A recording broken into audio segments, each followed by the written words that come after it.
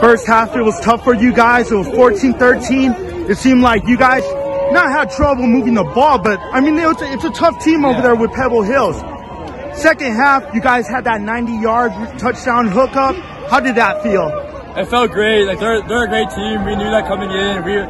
All week we were hearing that they were going to upset us, so we just had to come out ready to play. And the first half, our offense struggled a little bit, but I'm just so happy we came out with the win and undefeated in district my senior year. I couldn't ask for anything more. Hey, district champs, how good does that feel? District champs. It feels so great. Like coming out my senior year, like last year with COVID, it was kind of hard, but I mean, I'm just so happy to be a part of this. Like I love my team, I love my coaches, everyone. I'm just so happy right now. You're an offensive guy, you're the quarterback, but how big is that defense? Because after that interception, it just seemed like Pebble Hills didn't want to throw the ball anymore.